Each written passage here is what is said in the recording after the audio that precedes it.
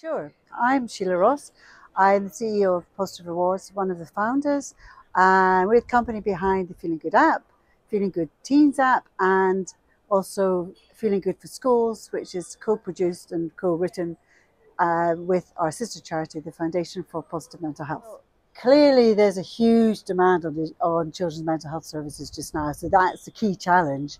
There's not enough people to see them face to face. So we need digital services to give people the solutions and the choices, and that's often what actually people want.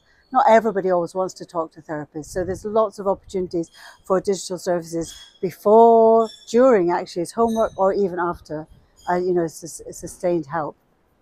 So, well, the advantage is there's a cost advantage because it's very cost efficient. So we have to recognize that.